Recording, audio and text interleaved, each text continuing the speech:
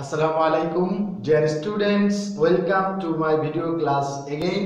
Dear students, today I am going to start with present perfect expression of passive voice.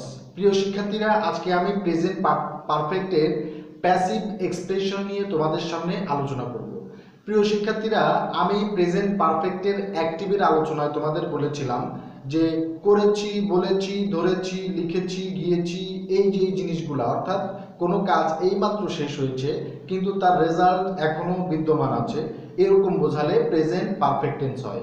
যেমন আমি গল্পটি বলেছি, আমি তাকে দেখেছি, আমি পরীক্ষা দিয়েছি, আমি তার কথা শুনেছি। এই যে শুনেছি, ধরেছি, খেলেছি, মেরেছি, ভাত খেয়েছি, তারপর মাছ ধরেছি, এই যে এই এক্সপ্রেশনগুলো ছিল হচ্ছে প্রেজেন্ট পারফেক্টের অ্যাক্টিভ।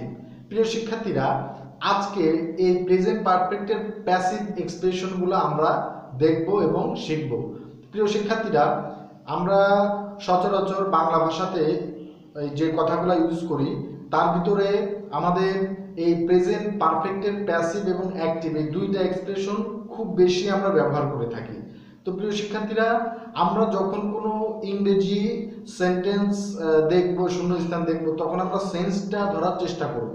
প্রিয় শিক্ষার্থীরা, যদি আমরা সেন্সটা ধরতে পারি তাহলে আমাদের ভার্বটা ইউজ করা সহজ হয়ে যাবে, অথবা আমাদের ট্রান্সলেশন করা খুবই সহজ হয়ে যাবে।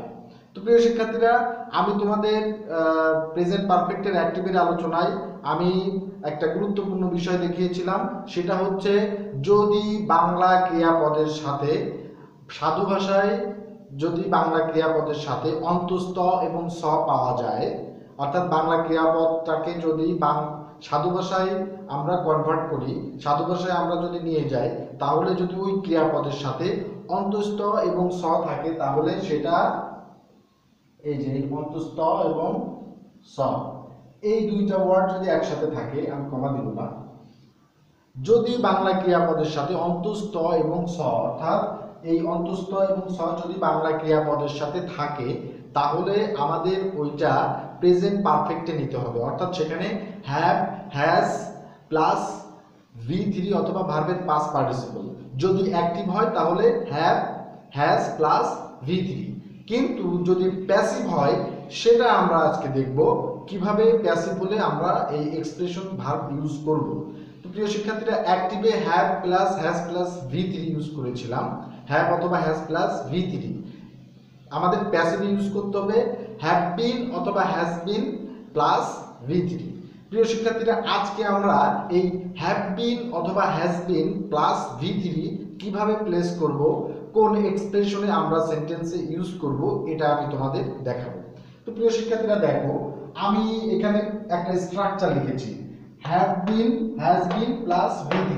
সাবজেক্টের পরে প্যাসিভ, প্যাসিভ ভয়েসের যে সাবজেক্টটা আমরা নির্ণয় করব।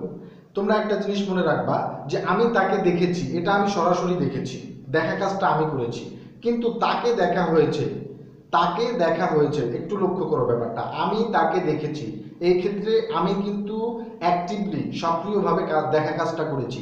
কিন্তু যদি বলা হয় তাকে দেখা হয়েছে, সেন্টেন্স কিন্তু হয়ে গিয়েছে, কিন্তু কে দেখেছে, দেখো এখানে কিন্তু কে দেখেছে, আমি, আমার কোনো উল্লেখ নাই। তো এই একটা জিনিস মনে রাখতে হবে যে সাবজেক্টে মানে সেন্টেন্সে কাজ কে করবে, সবসময় যে সে থাকবে অ্যাক্টিভলি সরাসরি যে কাজটি করেছে সেন্টেন্সে তার উল্লেখ থাকবে এরকম কোনো কথা নেই।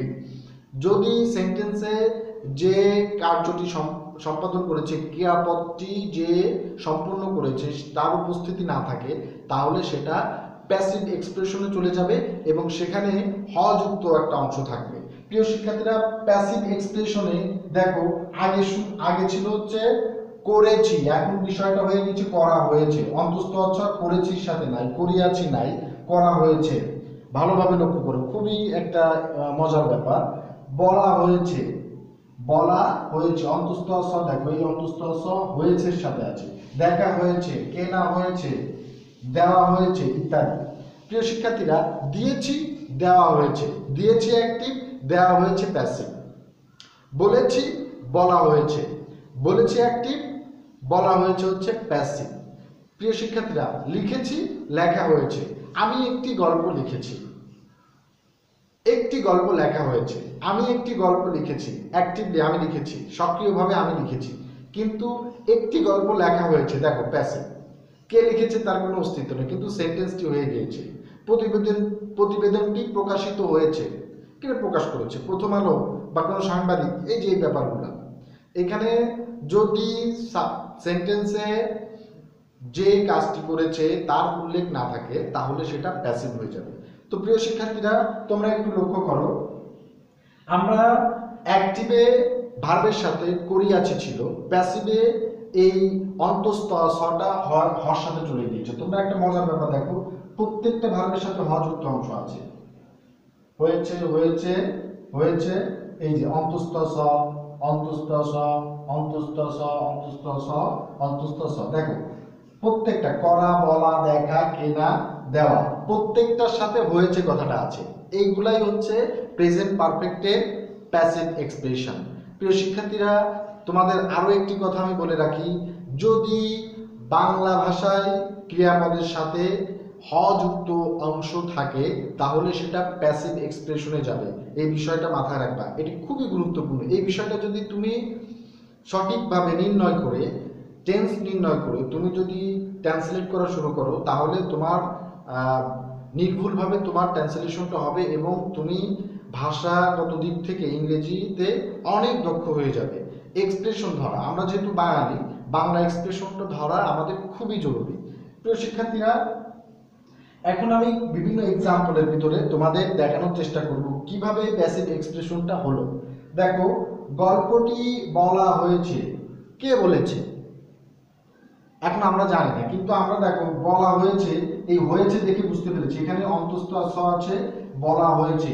তাহলে এখানে বোঝা যাচ্ছে যে আমি যেহেতু তোমাদের আগে বলেছি যে অন্তঃস্থ সর অস্তিত্ব থাকলে সেটা হচ্ছে প্রেজেন্ট পারফেক্ট।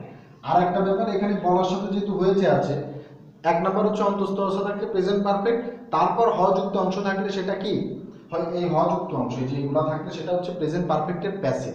এক নম্বরে অন্তঃস্থ স থাকলে সেটা প্রেজেন্ট পারফেক্ট টেন্স, এবং তার সাথে যুক্ত অংশ থাকলে সেটা, এই অন্তঃস্থ স যদি যুক্ত অংশের সাথে থাকে তাহলে সেটা প্যাসিভ। প্রিয় শিক্ষার্থীরা, দেখো গল্পটি বলা হয়েছে, কে বলেছে? এখানে কিন্তু আমরা জানি না।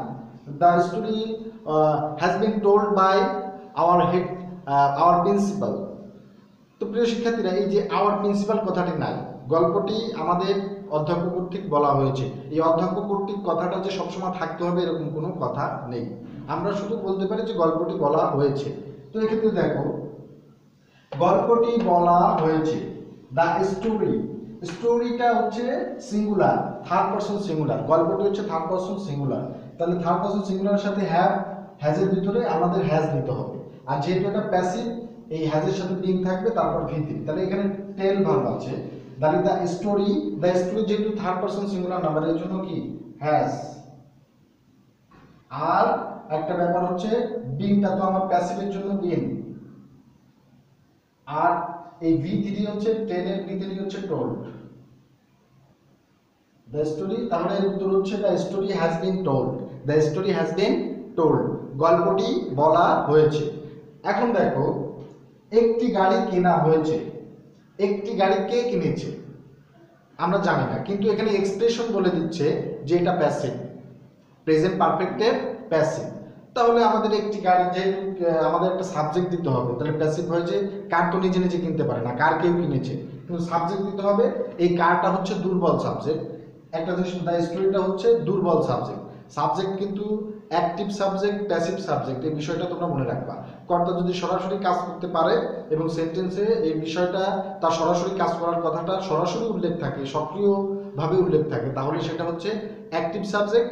আর যদি যে কাজটি করা হয়েছে, যাকে দিয়ে করা হয়েছে, যাই হোক যে কাজটি করা হয়েছে, যা নিয়ে করা হয়েছে, দুর্বল সাবজেক্ট, যে করেছে তার উল্লেখ না থেকে যদি দুর্বলভাবে সেন্টেন্সে কথাটি বলা হয়ে থাকে তাহলে সেটা হচ্ছে প্যাসিভ সাবজেক্ট। দেখো, গাড়িটি কেনা হয়েছে, এ কার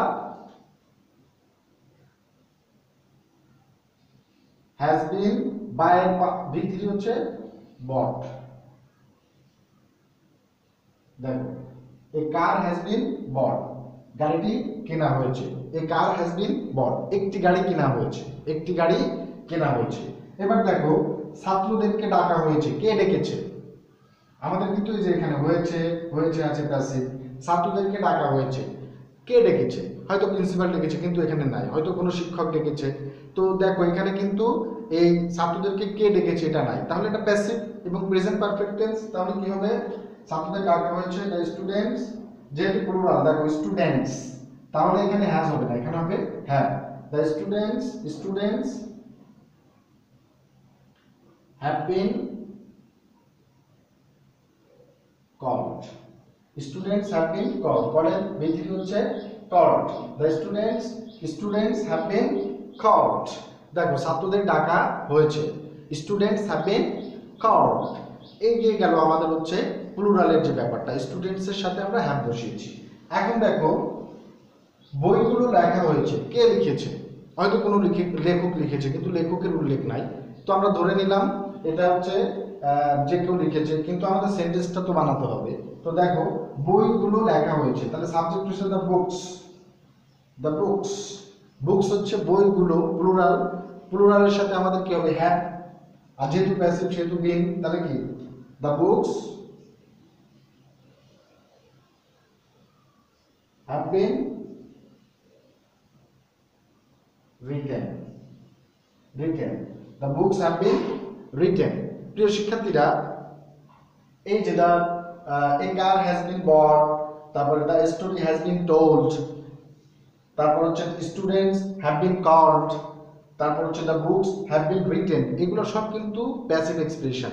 এখন আমাদের কোনো শূন্যস্থান অথবা আমাদের কোনো ট্রান্সলেশন আসলে আমরা যদি এই বিষয়গুলো মাথায় রাখি, তাহলে কিন্তু আমাদের খুব সহজ হবে আমাদের এই সংক্রান্ত যে সমস্যাগুলো আছে এগুলো সমাধান করার।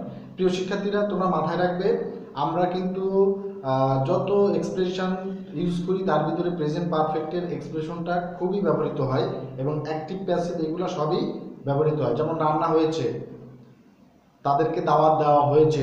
এই যে তুমি একটা আয়োজন করতে চাও, তো তুমি কাউ ইনভাইট করতে চাও, তো ইনভাইট করা হয়ে গিয়েছে, এটা কিন্তু আমরা কথায় বলেছি, তাদেরকে দাওয়াত দেওয়া হয়েছে। তারপর আমি এগুলা করেছি। এই যে এই জিনিসগুলা কিন্তু আমরা যত টেন্স ব্যবহার করি তার ভিতর প্রেজেন্ট পারফেক্ট একটি খুবই গুরুত্বপূর্ণ টেন্স এবং ইংরেজি ভাষায় এটা খুবই ব্যবহৃত হয় এবং আমরা কিন্তু বাংলাতে এক্সপ্রেশনগুলো ইউজ করি। তো আমাদের এই বাংলাটা আমরা যদি ইংলিশে সঠিকভাবে ব্যবহার করতে পারি, তাহলে আমাদের ইংলিশে নানাবিধ সমস্যা অতি সহজেই আমরা সমাধান করতে পারবো। তো প্রিয় শিক্ষার্থীরা, আজকে আমি তোমাদের এখানেই রাখতে চাই। তোমাদের যদি কোনো প্রশ্ন থাকে তোমরা অবশ্যই কমেন্ট সেকশনে আমাকে জানাবে। আর তোমরা এই লেকচারগুলো একটু গুরুত্ব সহকারে শুনবে। বারবার যদি তোমরা শোনো তাহলে কিন্তু তোমাদের অনেক বিষয় তোমাদের মাথার ভিতর ঢুকে যাবে। প্রিয় শিক্ষার্থীরা, বাংলা এক্সপ্রেশনগুলো দেখবা, এটা তোমাদের কিন্তু সারা জীবন তোমাদের যে কাজে লাগবে। কিন্তু তোমাদের চাকরিতে বলো, তোমাদের একাডেমিক পরীক্ষায় বলো, এক্সপ্রেশনগুলো তোমরা যদি মাথায় রাখো তোমাদের ফ্রি হ্যান্ড রাইটিং লিখতেও অনেক সুবিধা হবে। তো প্রিয় শিক্ষার্থীরা, সকলের সুস্বাস্থ্য কামনা করে সবার প্রতি শুভকামনা রেখে আজকে আমি এখানেই শেষ করছি।